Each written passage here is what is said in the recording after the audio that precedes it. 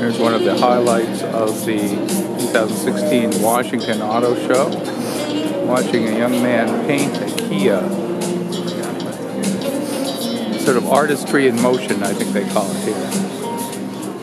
He's doing a very dramatic job of it. There is materials here.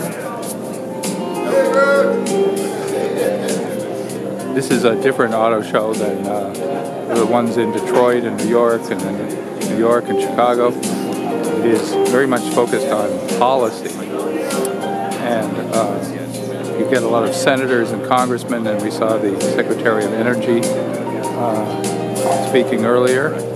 And there's not a lot of new product announcements, but there are some fairly significant policy speeches.